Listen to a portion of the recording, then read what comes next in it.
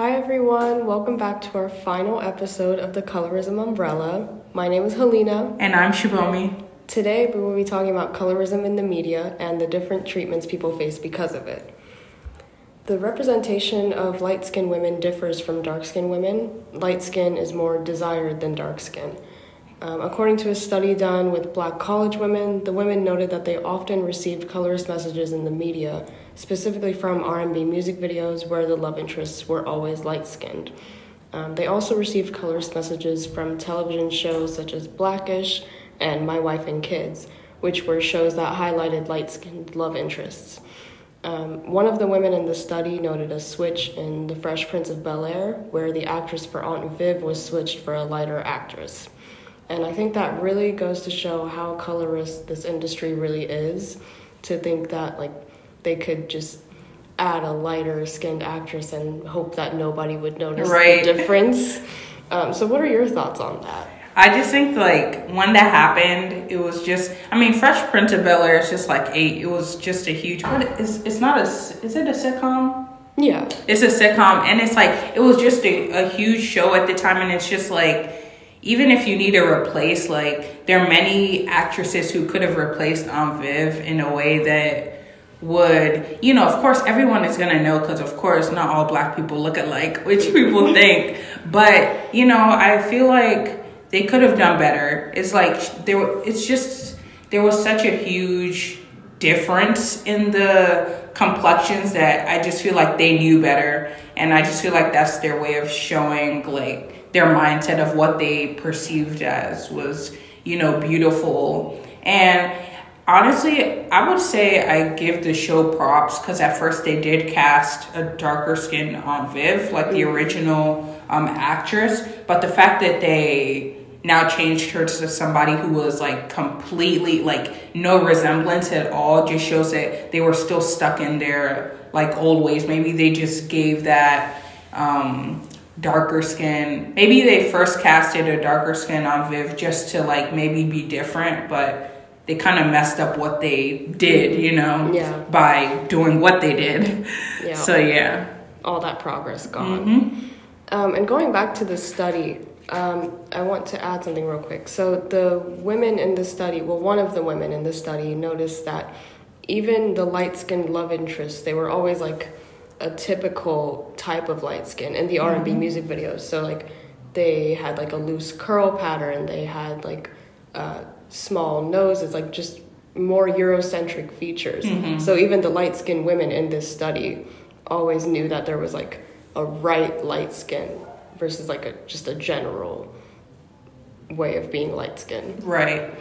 And I think that just goes to show that, I don't know, when lighter skin people, people know what they're kind of looking for. It's maybe they think that they're the prize because they have this, but it's I feel like everyone is a prize. There's enough room for everyone. So I definitely agree with that. The light, the looser hair, texture, looser hair pattern. Yeah. So I definitely see that all the time. We really associate looser curl patterns with being more beautiful, and I feel when we see if there's a lighter skinned person who has very maybe 4C hair, which is more coarse, which has a lot of shrinkage, she still has some type of negative association because it's not closer to the expected features. Right. So, Shibomi, how have you noticed the way light-skinned women are represented in the media? One thing that I noticed is that women with lighter skin get treated way better. And not just a physical treatment, I'm going to get you this, but more of I'm going to give you this opportunity because I think that you're better because of your appearance. But I feel they just get more screen time on films, and they are almost always the protagonist in the film. Never, I won't say never, but rarely do we see people who are lighter skinned as portrayed as the evil woman. It's always the darker skinned woman. She's evil. She's this, she's that, just in a negative light.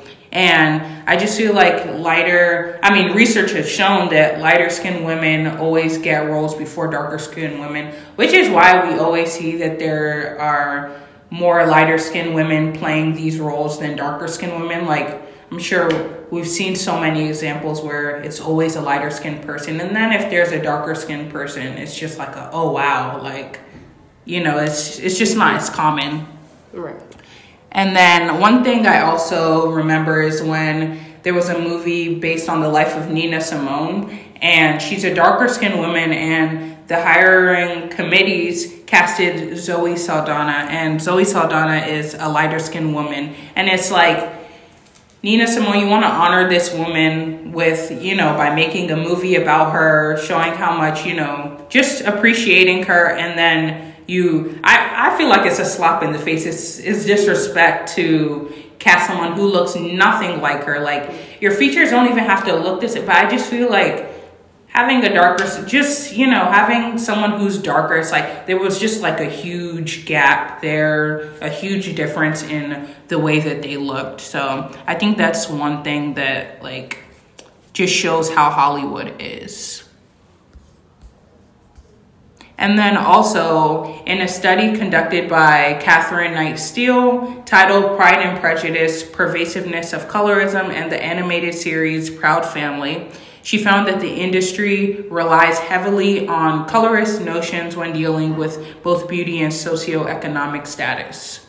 So I think this is huge. Just the Proud Family, huge show for Black people, for, you know, back then when, it's a kid's show. So I think it's interesting because the researcher of this study just highlighted how each of the characters had a very, like, their role was very determined based on their skin color. So the lighter skin characters, like Penny, her mother, her frenemy in school, La Cienega, like, they all were positive, had positive traits to them. Everyone wanted to be their friend. They were seen as more, her mom was seen as more wealthy and just, you know, better than her husband, and all the other darker skinned characters.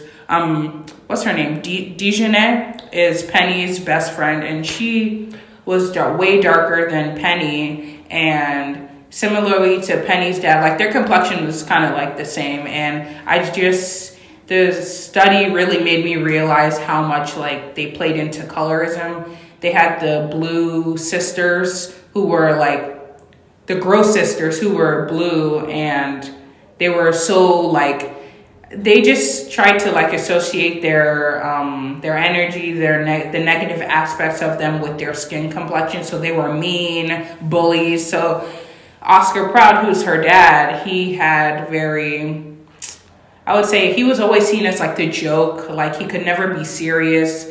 Like I said, her friend, all the guys, she wanted all the guys, but none of the guys wanted her. Of course, the guys wanted all the people who we expect them to, like, you know. So it just goes to show how they really, that division right there, the research really shows each character and just brings a lot of light to what we are studying.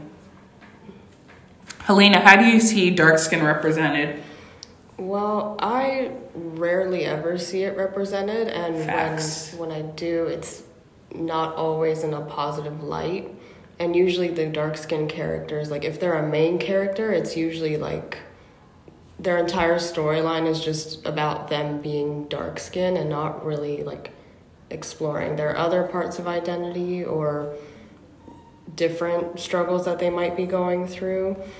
And, like, their characters are never really fleshed out. So yeah, and if it's not that, then, like, they're criminals, or they're hypersexualized, or they're enslaved, or like, it's never just a positive dark skin representation, you know what I mean? Right.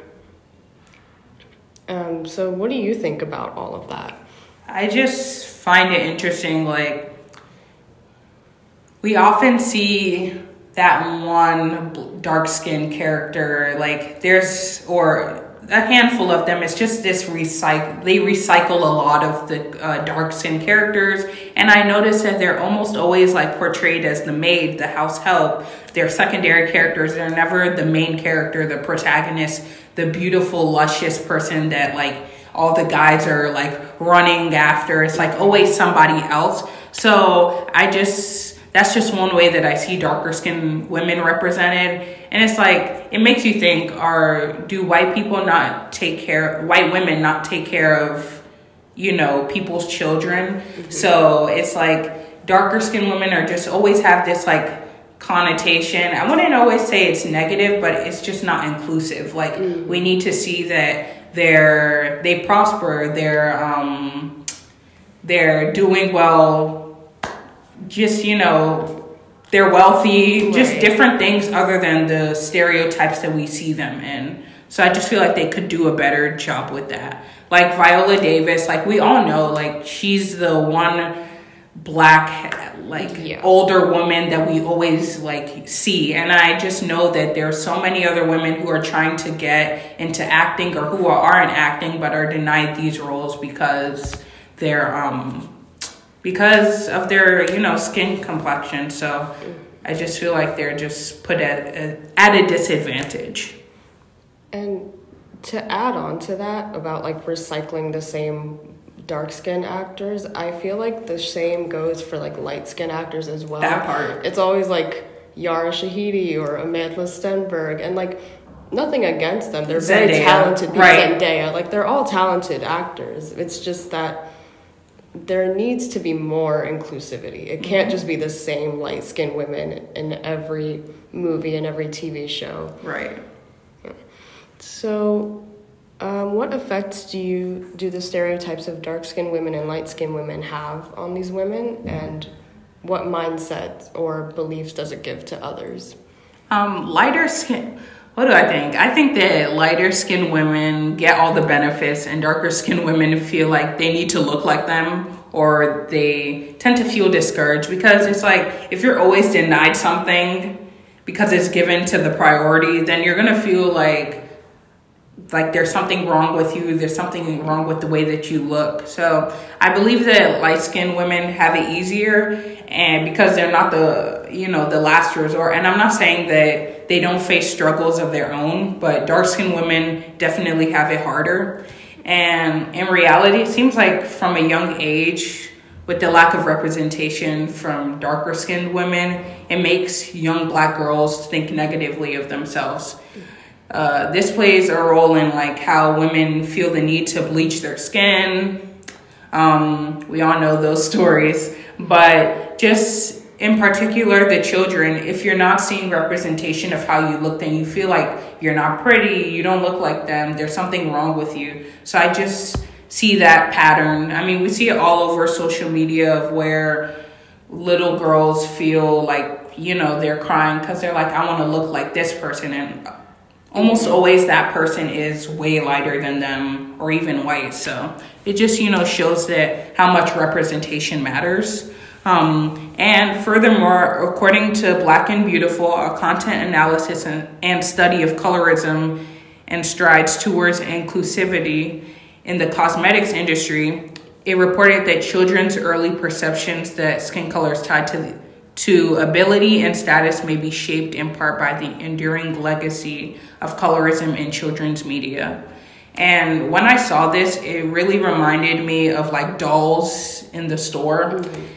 And with representation, it just shows you if you don't like see what you normally see, then it's going to affect your outlook. I mean, with the dolls, you can tell me if this is true, but when I was younger, I remember going to the store and wanting a doll, and I would see that all the dolls were white, or if they were Black, they were lighter skinned. So I was always discouraged. Or the darker skinned dolls had long or wavy hair. It never really looked like a dark skinned woman with like those like Afrocentric features. So I definitely see how that like affects people, because like even to this day, I'm just like, wow, look at the progression, but there's still so many issues. What do you think? Yeah, I agree, especially with the doll thing. Like, I remember I got, like, my first dark-skinned doll when I was, like, 9. Mm-hmm. And even she had, like, the long, wavy hair, kind of, and not, like, the natural hair that most dark-skinned women have. So,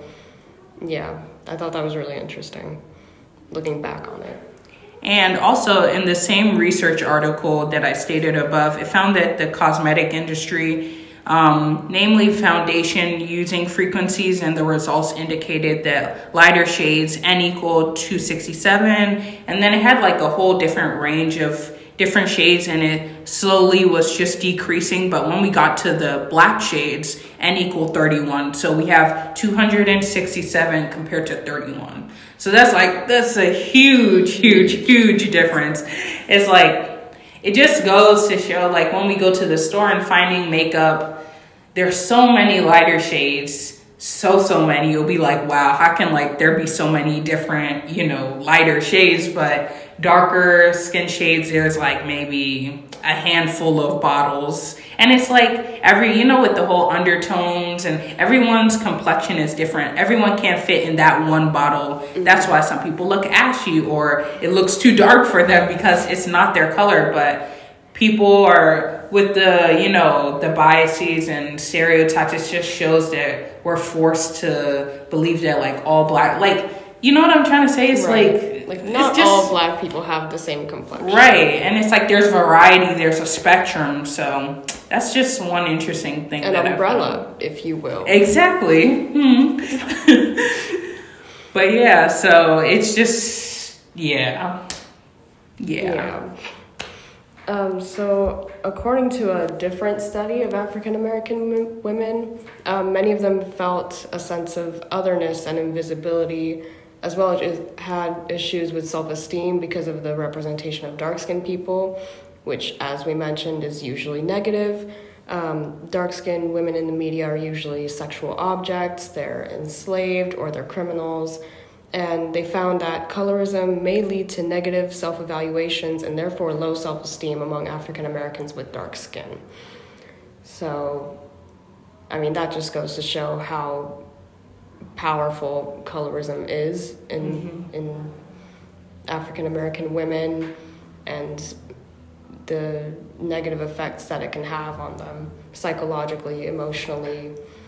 And yeah, what do you think? You said it all. Like, there's not much to say. I mean, that's basically it, especially to the sexualization. Like, we see that so much, like, all the time. I mean, we said it earlier, how like darker skinned young girls will view themselves and stuff. It's all, all this plays a role. So I think it just really goes to show like all this matters. So.